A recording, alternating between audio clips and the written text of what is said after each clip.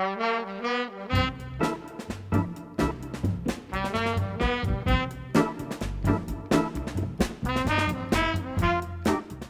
everyone, this is Chris and this is Cathode Biased episode 2 here in sunny Miami, Florida. And yeah, I have a couple things in my mind I just want to cover today, kind of in the tube and vintage sort of hi-fi world. Yeah, so I've been kind of busy. I had this week off for the holidays, and I've just been trying to get the gear I have down here in Miami up and running and working properly. And that includes one of my projects that's been kind of ongoing for a while, and it's fixing this piece right here, the McIntosh MC240, which I acquired a few months ago. I'll talk about that in just a second, but there's kind of like a couple things I want to talk about today. Is maybe one is why you would want to restore a vintage piece versus actually just keeping it 100% original, and then maybe two, talk a little bit about what I actually did on this piece. So yeah, so I bought this piece. I kind of like always on the lookout, as a lot of people are that are in this hobby, for you know, gear that's coming up on for sale locally, specifically in Craigslist or Facebook. And usually I strike out. It's almost always a dead end. But one day I was just hunting around on Craigslist and happened to type in Marantz in the search, and then a Marantz 7 and an MC240, both of which you see here, showed up in one ad. And it's very rare. And it said, make an offer. It didn't have any specific price or anything. And so I texted the guy right away, and he just came on Craigslist, and I said, like, I can be there first thing tomorrow morning, like 8 o'clock in the morning tomorrow. He said, all right, great, fine. And I said, oh, so I jumped in the car, drove down there, and actually drove to the north about an hour, actually.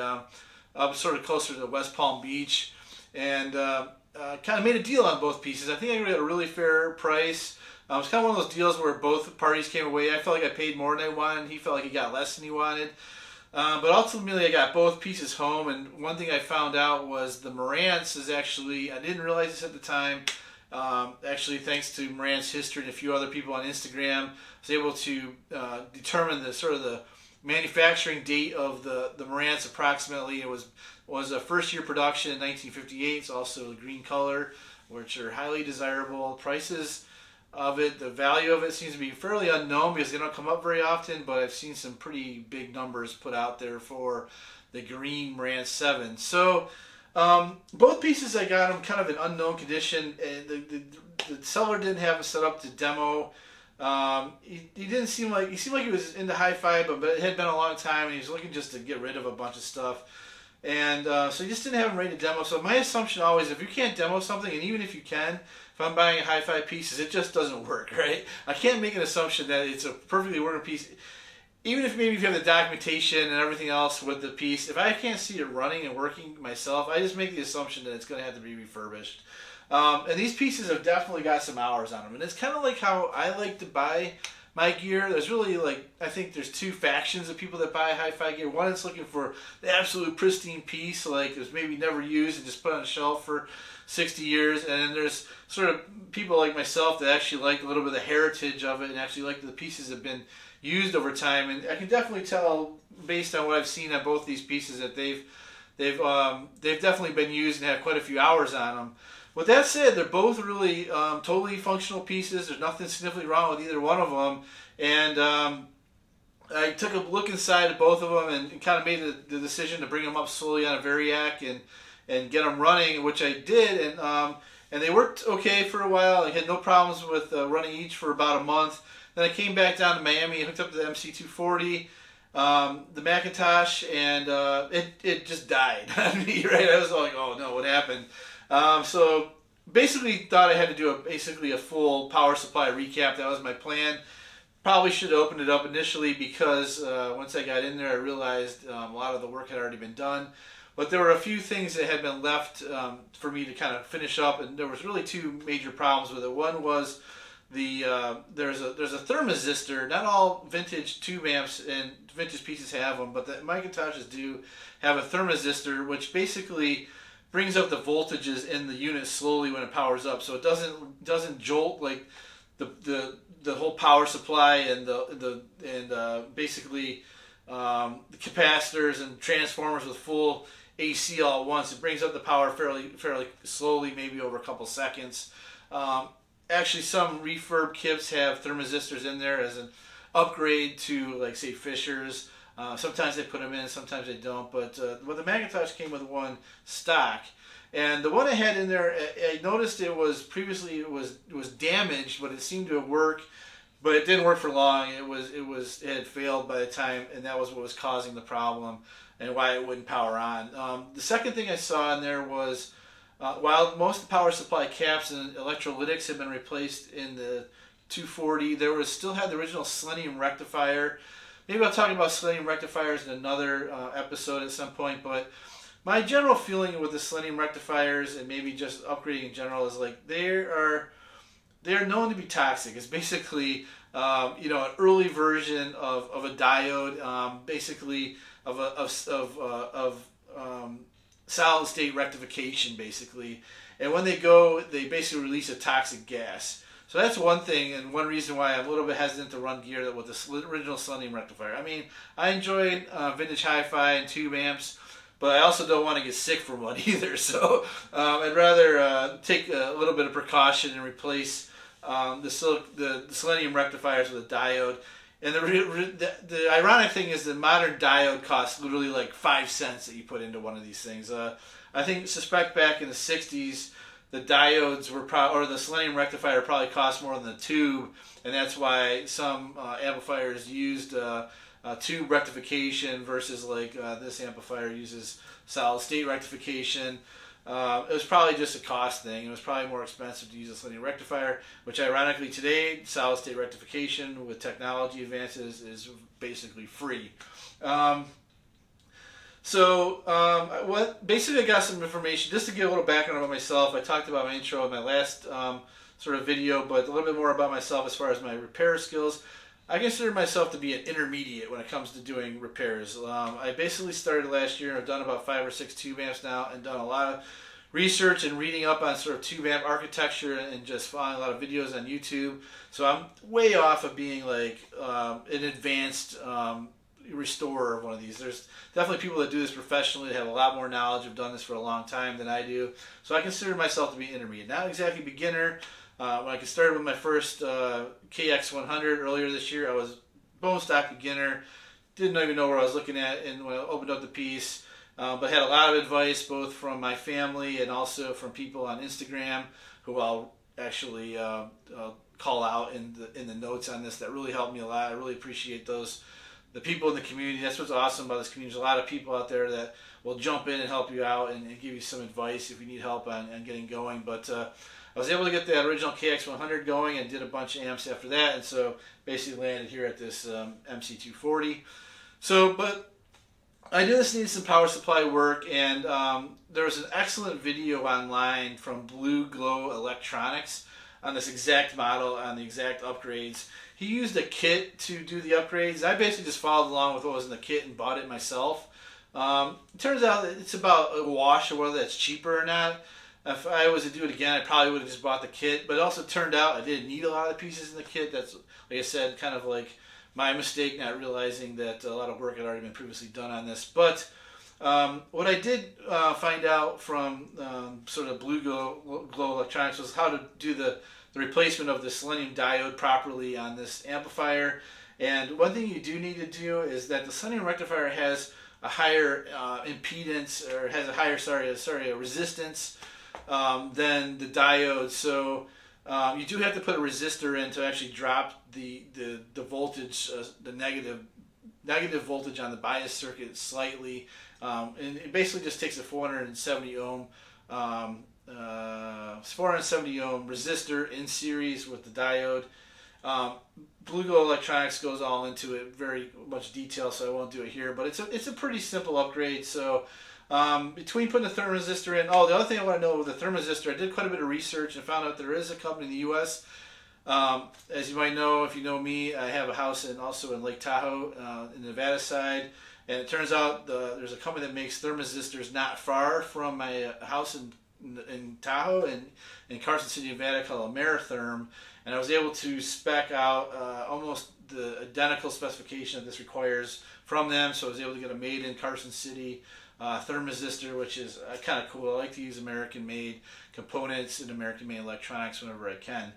So yeah, after that I went through the whole system, just checked out the voltages on the power supply, make sure everything was correct, and everything was almost dead on, right? I mean, the specifications that Blue Glow gave me just worked basically perfectly, and all the voltages for the cathodes on the tubes were perfect. The bias supply was perfect. Everything was basically perfectly within specs. So after that, I felt pretty confident to put it back into circulation and put it back into rotation today. And I've been listening to it all day, and it's been running just absolutely beautifully. So yeah, so that's kind of like a little bit of the background on the MC240. I call it the Big Mac on Instagram, if you follow me on Instagram. The other thing I kind of would say is it's kind of changed my mind a little bit about McIntoshes in general. I've always been sort of a Marantz person, but I wanted to say that the McIntosh is really well built on the inside and very easy to work on, and the layout is very straightforward. Like the internals of like a Marantz 8B, like I love the Marantz 8. I have two Marantzes, a Marantz 8 and Marantz 8B, and two preamplifiers, two Marantz 7s. But I have to admit the Marantz 8 is a lot more complicated and with the layout, the inside of like what's going on and where everything's laid out. It's kind of a little more crowded underneath the cover. So I'd say the McIntosh from ease of working on is even superior to the Marantz. I think it's just really well thought out, and from an interior kind of layout and wiring standpoint, which kind of changed my opinion about the McIntosh a little bit. I know the McIntosh is kind of considered a little bit more of a grunt amplifier, where the Marantz is a little more subtle. That's debatable. We can talk about the different qualities of amplifiers in a different video some other day. But there's one other topic I really want to talk about, and that's why you would do any upgrades on a vintage piece, or if you should just leave it original and leave it totally stock. I think you have to ask yourself why you'd want to leave a piece 100% original. I think there's a couple reasons, really, two reasons. One reason is you want to hear how the piece sounded originally without any modifications, assuming that the original designers knew exactly what they were doing with the selection of components, and you don't want to make any changes to that component selection.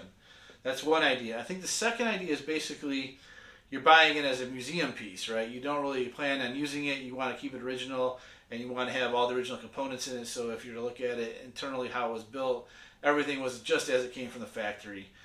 I have no real concerns about either of those if that's what your intention is. I just want to say regarding sort of the first part is like, if you're really, your idea is like you want to hear a 60-year-old amplifier, how it originally sounded, I think you got to go in a time machine and go back 60 years, quite frankly, because no matter, even if this sat in a box in Nevada in a super dry environment and it was never turned on for 60 years, I guarantee I have a Marantz that was like that, and I actually used it and I regretted it now because in its as-is condition, because the basic electrolytic capacitors will dry out and they'll change basically their capacitance will decrease, and they'll leak AC voltage over time. So basically, they basically wear out over a long period of time. So you're never really, any amplifier, which basically includes all amplifiers made in the 60s and earlier, has electrolytic capacitors in them, and they just aren't going to last for 60 years and be in original state. So the thought that you're going to hear the amplifier how it originally was, I think is kind of a stretch and fairly unlikely. So I think if you really want to hear the amplifier, your best bet is to like try to replace it with high quality components that match the original specs as closely as possible, and make as few sort of circuit changes as you possibly can. If anything's out of spec, I recommend replacing it. Otherwise, you probably aren't going to hear it in the same fashion that the designer really intended. With that said, there's a lot of debate about what to do with coupling capacitors. In this piece, I decided to leave all the original coupling capacitors in there. They're non-electrolytic capacitors. They're known to last a long time, and they may or may not affect the tone of the amplifier. So while I do recommend replacing the electrolytics and the selenium rectifier in the power supply of pretty much any vintage amplifier, I think it's debatable, and we could go back and forth all day. Maybe I'll have another video about that, whether it's really necessary to replace the coupling capacitors in vintage amplifiers. But that's just my opinion. I think the other idea is like you want to have a museum piece. That's fine. That's not my gig. I like to listen to my amplifiers. I like to keep them running. I like them in well-used condition. I don't prefer like perfect museum pieces. I have bought pieces like that in the past, and I kind of regret it because I feel guilty every time I use it. I feel like, oh my god, I'm putting wear on these brand new Telefunken 12AX7s from 60 years ago, or maybe these capacitors don't sound right because they're worn out or whatever. I'm concerned about. Or blowing out a filter cap, which I did on my Marantz. I had an absolutely mint condition Marantz 8B, everything original on it, original tubes, everything original, and a filter cap blew on it. So, and luckily it didn't take the transformers with it, but it could have. So, I don't really recommend listening to a vintage gear in 100% original condition. That's just my recommendation. And if you find something in unknown condition, I wouldn't just plug it in and start turning it on and using it. You kind of need to know what's going on with the piece. You kind of want to bring it up slow on a variac, and you kind of want to test it out before you bring it up to full power and use it. That's just my recommendation. Sometimes I don't always follow my recommendations, specifically with this Fisher R200 behind me, which is 100% original, but also doesn't have the big output tubes that an amplifier has. So that's just my recommendation. I'd say like I wouldn't just grab a piece that's in unknown condition and put it into use. So that's what I'm going to cover today. Hopefully I can do some more of these. And if you think this is cool, subscribe and leave a comment. If not, tell me too. Maybe I said something that offended you. So, the one other thing I want to say about this is I really want to be sort of inclusive with these videos. My concern really about the hi-fi world in general is just there's a lot of sort of, I don't know, elitism, I'd say, and one of my concerns is to try to avoid that elitism. Like, I don't have a lot of concerns about what type of gear you run. I mean, if you run modern gear or if you run vintage gear, that's all cool. Like, I don't really judge based on the type of gear you have or what you really enjoy. It's more like, this is what I enjoy. I enjoy vintage gear, but I'm not here to tell anybody that vintage gear is better than the other gear. So, yeah, so that's really my goal, is kind of be more inclusive with these videos and just be more informative. So, yeah, I hope everyone's having a good holiday, and we'll talk to you soon, and yeah, have a good one.